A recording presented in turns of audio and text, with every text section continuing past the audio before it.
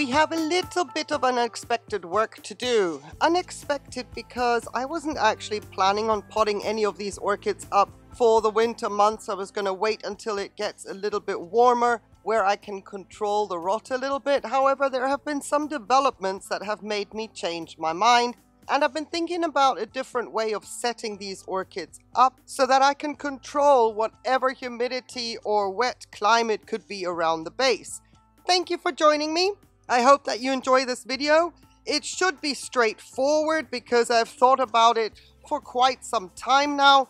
But you know, thinking is not doing, and the execution could be a little bit more fiddly and more complicated. I very much doubt it, but you never know.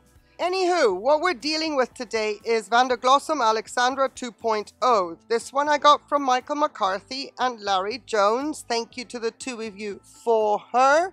I want her to live, and that's why I am going to be addressing this orchid today. I also have Cattleya vascocelosiana here. That is a Rapiculus Laelia, and I got her from Matt by Nature, as well as Laelia or Cattleya xanthina. So thank you, Matt by Nature, also for these two. Now, they've been babied since their arrival in an ICU setup, and I've been hoping to make sure that I would get some root tips, and well, I did get some roots to stay alive, but root tips not just yet. This is the xanthina that came, unfortunately, with a broken new growth. So I've just let it dry out. It's still attached. It's not even popping off easily, and I didn't want to mess around. But since then, she has grown a second new growth, which is awesome, and I am anticipating roots from this one. So maybe getting her in the ground, so to speak, is not such a bad idea at this point in time. The main reason why I'm doing what I'm doing, even though I hadn't planned on doing it, was because I do not want my vascocelosiana to rot out. And I've had a little bit of issues with some mold happening at the base, trying to keep some humidity around the base with my hob filter right there, which is my sphagnum moss substitute. And it was getting a bit concerning. And I don't think that me doing this all winter long is going to help this orchid at all, even though she's just grown this new growth right there. Now I'm expecting roots from her, but if I keep moving her around, and the winter shuffle is going to be a lot of moving around, some of my little ICU orchids may be best off in a pot, not getting moved. Secondly, that also applies to my Vandoglossum Aleksandra here, because look at what Madam is doing. She's growing root tips. I am not going to be able to protect these root tips if I keep moving her in the basket, trying to keep her safe. I'm going to lose that growing point very, very quickly. So my interim solution was, I got this little semi-hydro pot that I had a Rapiculus Laelia in, that unfortunately didn't make it, and I put her in this pot with a little bit of water at the base, just to make sure that she hydrates and I am not misting around the base of the orchid, because that is how I lost her predecessor. So I'm very gently putting her back into the orchitop, because that is where she's going to go. This was just to be able to keep a little bit of water at the base for that root tip and to hydrate the orchid. I also have all my materials lined up. Like I said, I try to plan this so that it's pretty straightforward, not waste your time, but I appreciate that you're here if you're going to watch the whole process. The reason I have these two baskets here is because I'm not sure whether this little basket is going to be good enough to hold the vascocelosiana in place. That is going to be her little stability nest while she grows into the pot, which I hope she's going to do. And I was going to do the same with my xanthina, but I think her roots are fine and long enough to hold her in position. But these little baskets, I was going to thread the roots into them and keep them as a stability factor. I thought that would work super well. Right, what I'm going to do now at the first port of action is deal with my Vandoglossum Aleksandra. And you know what? I am not fiddling her out of that pot. Absolutely not. This is not the time to do it. And check this out. What do we got here? I just saw this. Is that a spike? I think Madam wants to spike. Oh, this is fantastic. You see, she had spiked before. And if this is a spike, well, her predecessor spiked around about this time as well. But of course, she had some transportation shock. So, dog hair is optional. Personally, I try to avoid it, and then eventually it happens anyway, because I have a very poofy dog. A German Spitz with hair going everywhere. Right, what I want to do, first of all, because I'm going to be putting large lava rock all around my Vandoglossum, is put a little bit of Seramis at the base for the wicking. Just a little bit. Just so the water goes up, because lava rock doesn't wick. Lava rock just has a fantastic ratio of retaining water, all the nooks and crannies. And then I want to check the height where I want her at and how much lava rock I'm going to put in next. Keep her a little bit lower.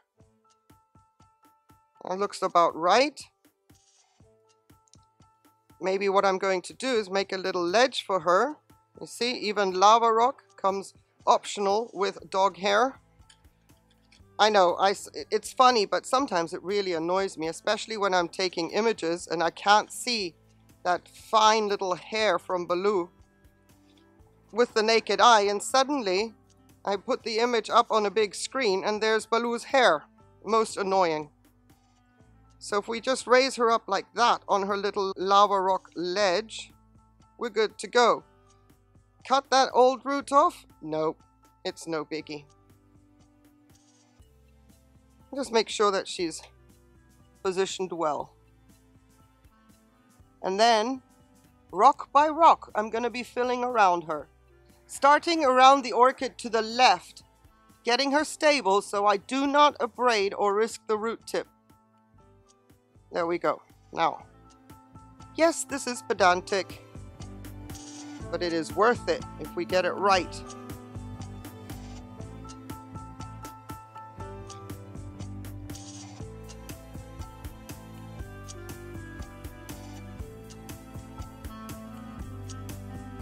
That's better.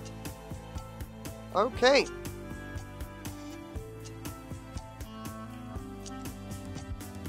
Whoa.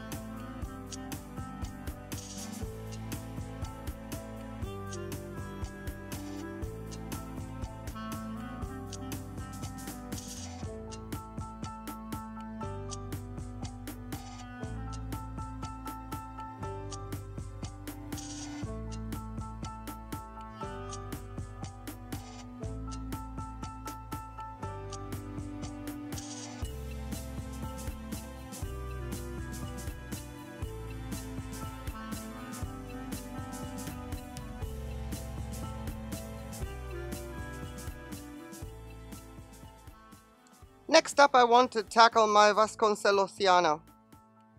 Want to see if that basket works. I have a semi-hydro little pot here.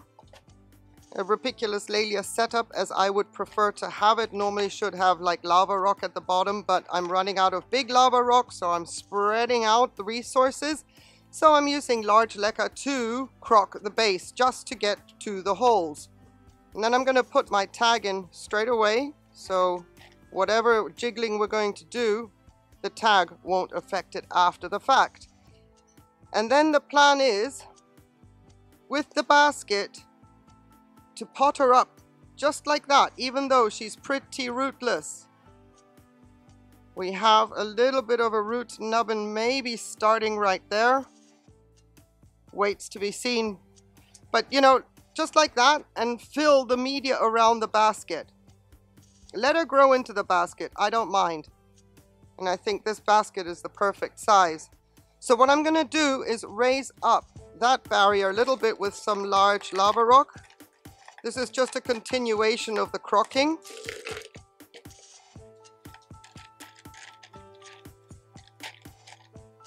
Let's see if we can get something stable in there. And then put some Seramis around it. Basket and all. Literally potting up a pot.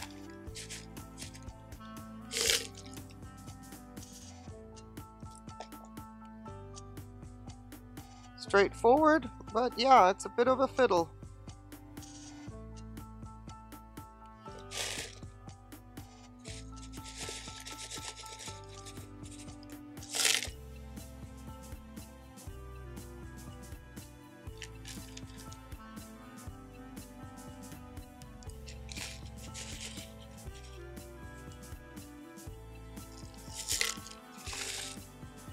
Okay, that made it a little easier.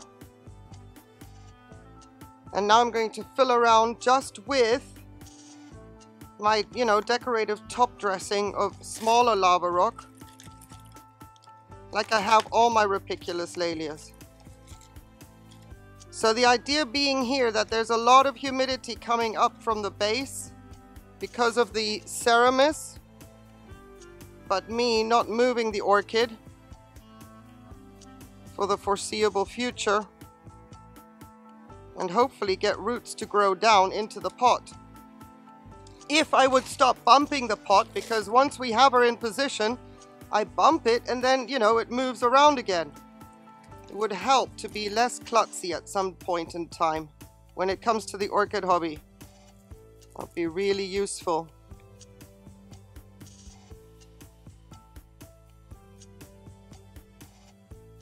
I'm just positioning lava rock around the orchid to keep her stable. Now she doesn't live outside. Clearly she's not ready or up for it. But this is the most stable she's been since I've had her, even though I hardly moved the ICU setup. There was no need to move it. But I like what I'm seeing, and that's going to be good enough for me. And now we just hope that she can settle in. And let's move on to the xanthina. Now normally I like all my Cattleyas to be in a Leca and self-watering setup. Clearly she's so tiny, I don't have this small pot with an insert pot. So I'm going to have to deal with her in this setup as a semi-hydro setup indoors. Well, she'll rest on a humidity tray. It is only temporary because if she does well, eventually she will graduate to Leca and self-watering. But because of the circumstances and going into winter, I want her to stay dry around the base and encourage root growth. Leca has evaporative cooling in it, and yeah, it's going to be cold anyway. Seeing as this one is so delicate, I don't want to ruin any chance of this new growth growing roots and getting her established. She is just going to go into this semi-hydro setup with the small lava rock that I normally use for top dressing. This way I can control her better. We don't have any root tips. She's accustomed to a wet-dry cycle up to now. That's been her ICU setup since she arrived. And with the lava rock, I can control a wet-dry cycle as well.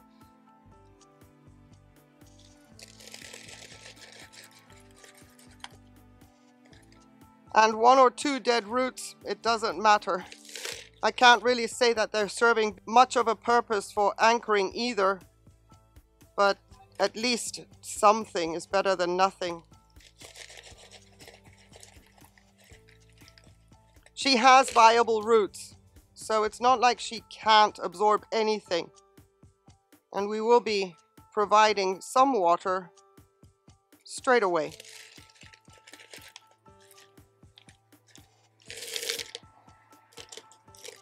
There we go. Right, let me clean up and let's have a look at them. Let's start with candidate number 1. I do believe that is a spike. That is fantastic. So you saw me build around the root tip that's at the base. The lava rock around the base of that root tip is damp. I did that on purpose because I'm not going to be watering this orchid in just now, maybe tomorrow, but I used damp lava rock all around the base, touching the Seramis, which is also damp, and then I built up to drier lava rock. So there's plenty of humidity in this pot. We have another gorgeous root tip that we should monitor from here on in, because this one had the tendency to stop growing, seeing as it was being jostled around. I am hoping that with this setup and her being in her orchitop now, that will stop. And here is a start of another root tip right there. So I'm hoping again that all this will just progress from here on in. And well, stability is key when it comes to root tips. So it doesn't look like the pot is really full. That's not my intention. And I will not be filling up with lava rock afterwards either. This is perfectly fine. I've learned my lesson with the stem rot from her predecessor. So I'm happy with the outcome of this one. And she lives inside from here on in. Not because she can't tolerate the current temperatures, but because I don't move her where she lives. And I'm really sorry if you're noticing flies. In southern Spain, at the end of summer, leading up closer and closer to the winter, when the flies get more aggressive, they know more than we do. They know temperatures are going to drop. This is their last hurrah, and they become really, really a nuisance. So I do apologize for that. But here we have vascocelosiana. Look at this. I'm pleased with this. And we're just going to administer a teeny tiny bit of water so that there's water in the reservoir. The Leca and the Seramis will provide plenty of humidity without it being too much, because we've got the drier media on the surface, which is the lava rock. Yeah, I'm happy that this turned out as intended. And xanthina is also going to get a drink, but I'm going to be filling up all the way to the top, seeing as she has viable roots that are touching Seramis, that are touching all that dry media. I don't want to have them desiccate. So she's okay to have a drink. Oh, wow. I was very much on edge about all 3 of them. What should I do? How should I proceed? But I think this is the best call to action for the foreseeable future. Any roots that will grow will at least have a place to grow into, and I don't have to worry about bumping against a pot and all that. We don't want any risk of losing roots, especially on weak orchids. They need every little bit of energy resource that they can get. I hope that you found this interesting. I don't know if there are any questions based on what I was doing, but should you have some, please, the comments are there for a reason. And just to say hi. Oh, I love hearing from you all the time. It's so much fun. Really appreciate having you here. Thank you so much for watching. Have yourselves a beautiful day. That one condition though, that will apply. You must stay safe. That is not an option. Take care. Bye.